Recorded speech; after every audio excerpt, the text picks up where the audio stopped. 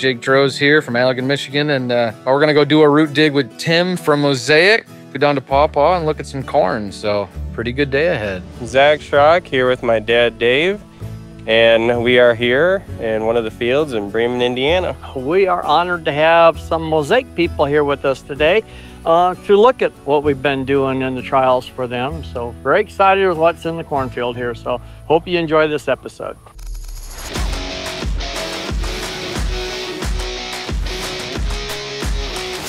Well, it's been a wet year, so we've had an excessive amount of rain early, and then we turned dry here about 2 weeks ago, and we've been pumping a lot of water back on the field, probably water that we pumped off of here a few months ago, but we're bringing it back, so we're recycling. We want to know what's going on underground in the soil and how that translocates into plant growth that we harvest above the ground. We feel pretty confident in what we're going to find, so let's go see if I'm right.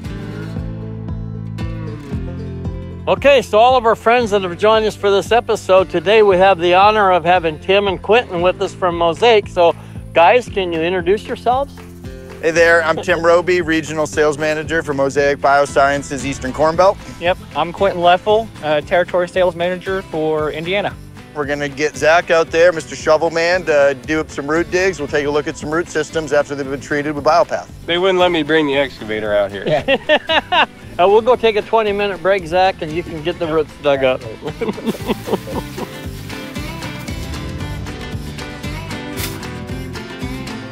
It's like taking a tree out of the ground.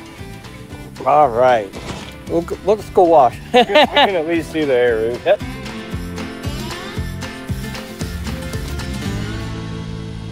All right, so we're off to Paw Paw to dig some corn, and we got Tim here from Mosaic in the cab. Yeah, so Jake, tell me a little bit about how's this season been progressing weather-wise and crop-wise? This corn we're going to look at, it was planted May 15th, if I remember right. It's 110-day corn, all irrigated down here, and it looked good coming out of the ground, and then June took over, and it was just wetter than all get out. We probably down there between May 1st and July 28th there in Paw Paw, we picked up about 18 to 20 inches of rain. Wow. Yeah, it's been kind of a streaky year across this area of the country, hasn't it been? You know, the corn overall, for what it looked like, I'm kind of surprised. It is better than I thought it would be. And you went out with a 16 ounces per acre rate of BioPath? Yeah, and I mean, it's the same thing as last year. Easy to use, easy to dump in, mixes with everything.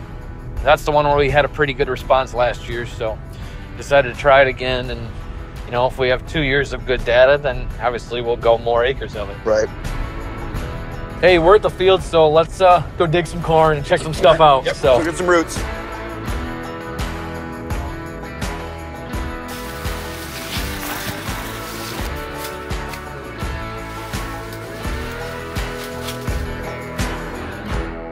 So what we're doing here is we're trying to wash the soil off of the root mass. A lot of soil came out here with us, so that's a good sign. Soil biology helps hold that soil to those roots. So one thing that you look for when you go digging roots is this area right in the center here. A lot of times you'll dig corn roots and this will be hollow. Yep.